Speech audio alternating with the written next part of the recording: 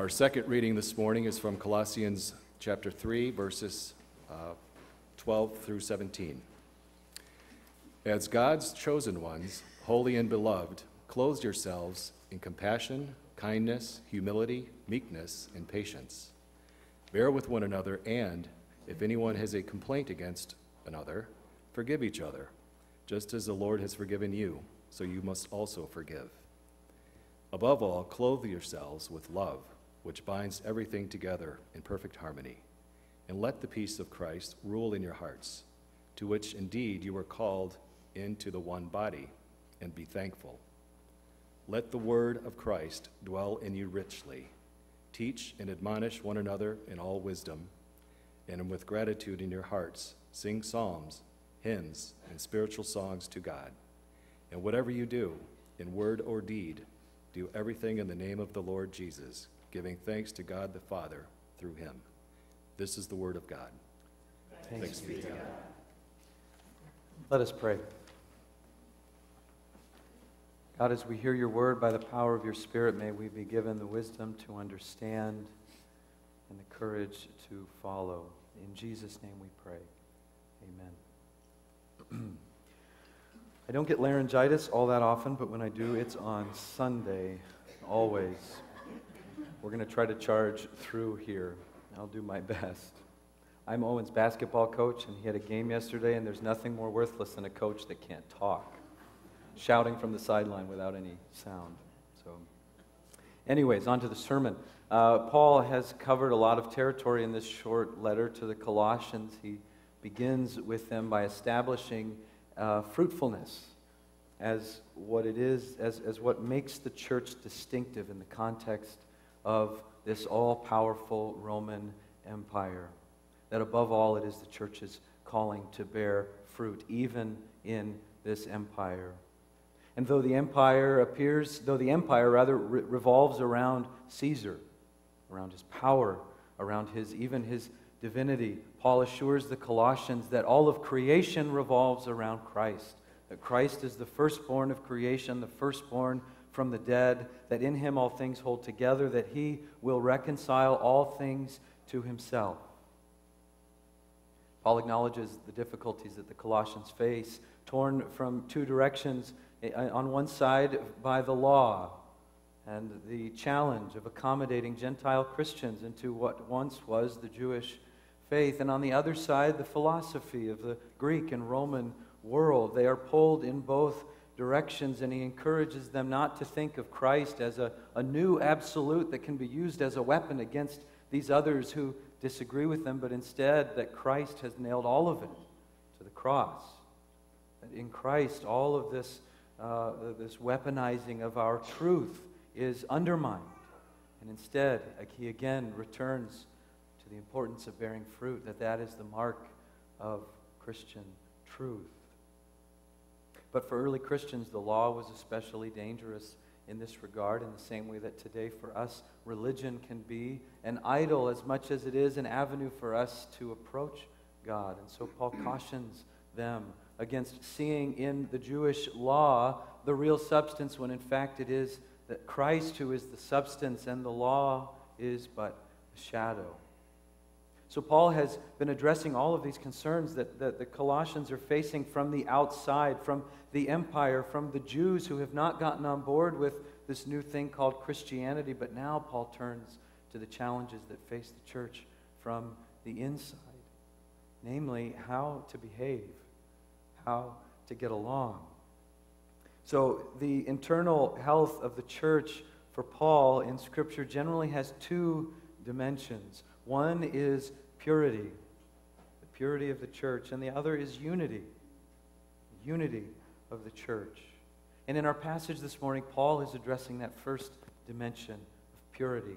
And the passage that we look at next week will address that second dimension of the church's unity. Now, usually when we think of purity, we think of a sort of a high moral rectitude, a sort of very obvious righteousness that is bordering on perfection. That is what purity suggests in our mind, and so we tend to ignore it. We are Presbyterians. We are a part of the Reformed tradition, which has always from the beginning emphasized our total depravity, our sinfulness, our sinful nature, that no matter how hard we work, how well we do, we still are sinful creatures in need of God's redemption. And when you emphasize that so vehemently, it's very hard then to think that purity in terms of moral perfection is even possible. So we tend to ignore purity. We tend not really to talk about it.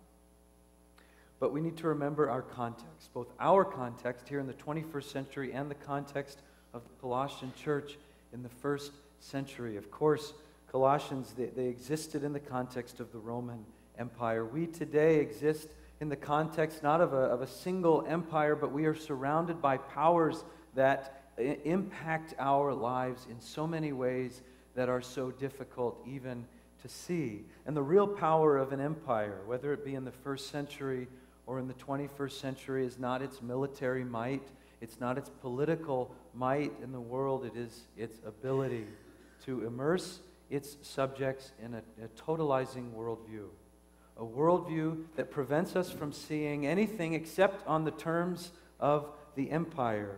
We view the world precisely the way that the empire wants us to view the world. Our imaginations are held captive. A good analogy of this is driving. You're driving a car, you're behind the wheel, you are in control. But you pull out your phone and you have Google Maps telling you where to go. The empire has given us the maps. We may be driving, we may have the will, but the empire has produced the road maps that are guiding us, the road maps through which we see the world as we navigate our way through it. So Paul says, if you have been raised with Christ, seek the things that are above, where Christ is, seated at the right hand of God. Set your minds on things that are above, not on things that are on earth. For you have died, and your life is hidden with Christ in God.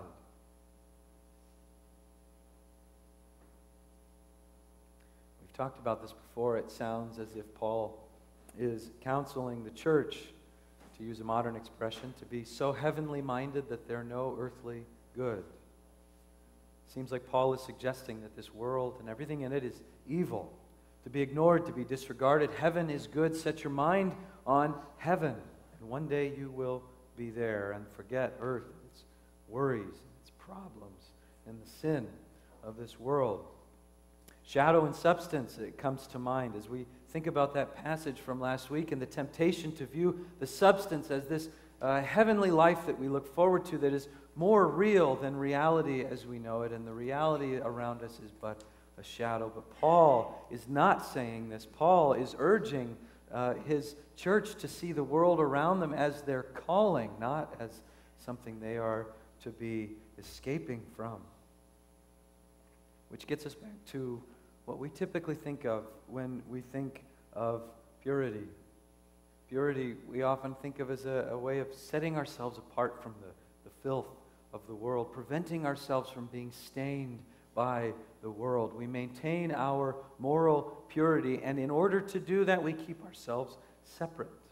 This is a notion of purity that Christians have inherited from the Jewish tradition, which had very strict rules about ritual purity, religious purity, and what it would be, what things could cause you to be made impure and prevent you from being able to, offer a sacrifice or enter the temple. So we think of purity as a boundary that sets us apart from the world. And so here is where Paul's fashion advice becomes significant.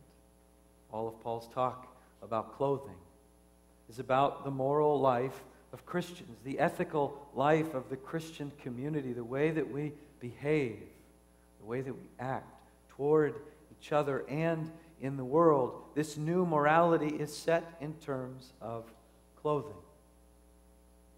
Paul tells the Colossians to be clothed with their new self. The old self has died. Be clothed with the new self. Be clothed with compassion, kindness, humility, meekness, patience. Above all, love. And I think that Paul uses the metaphor of clothing, because what is clothing for if not for going out in public, for going out into the world, for being in and among other people, maybe to be protected from the elements of the world? Clothing is for going out, perhaps preparing for a journey. Clothe yourselves with the new self. Compassion, kindness, humility, meekness, patience. Clothe yourselves with love. The Christian poet Wendell Berry once wrote a poem that he titled "The Mad Farmer, Flying the Flag of Rough Branch, Secedes from the Union." And this is the poem.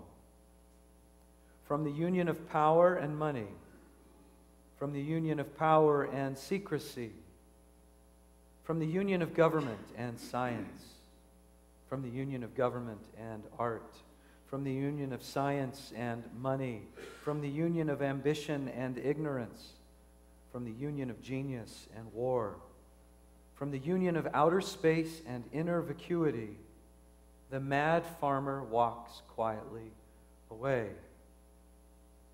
From the union of self-gratification and self-annihilation, secede into care of one another and for the good gifts of heaven and earth. I'll repeat that ending. From the union of self-gratification and self-annihilation, secede into care for one another and for the good gifts of heaven and earth. I think he describes the power of an empire better than Scripture itself. The union of all of these things. And he says, from that union, secede into care for one another and for the good gifts of heaven and earth. Christians are not called away from the empire. Paul is not spelling out these evils and dangers of the outside world in order to scare the church or in order to keep them cloistered within their community, but instead to lead them out into the world. Christians are not called away from the world. Purity in the church, purity in our life together is not moral perfection. But purity means refusing to use the empire's roadmaps, refusing to buy into the empire's worldview. It is an unwillingness to live out the narrative of the empire in our shared life. This is something that I think we can learn from our Amish and Mennonite brothers and sisters. They have tended to live in cloistered, secluded communities, but in those communities they have had a fierce consistency, a fierce commitment to a particular kind of community. A community that gives witness, that gives life to the values that Christ taught, the values of God's kingdom, and not the values of the world around. Where they have missed it is in that call to take those values then and go out into the world. Purity for the church, purity in our life together is a consistent focus on the things that are above. It is a steadfast, faithful commitment as a community to living out the kingdom of God, letting the kingdom of God be seen in our living together and in our living out in the world. It is seceding from the union of self-gratification and self-annihilation in order to be more fully alive in the world, caring for one another, receiving the good gifts of our Creator with thankful hearts, wearing the clothing of the kingdom of God. Let us pray. God, we pray that you would clothe us with the gifts of your Spirit, that you would clothe us with love, that when people meet us on the street, they would see your love, that when people see our community, the way that we treat one another, that they would see your love. May we together as a community bear witness to your kingdom. In Jesus' name. Amen.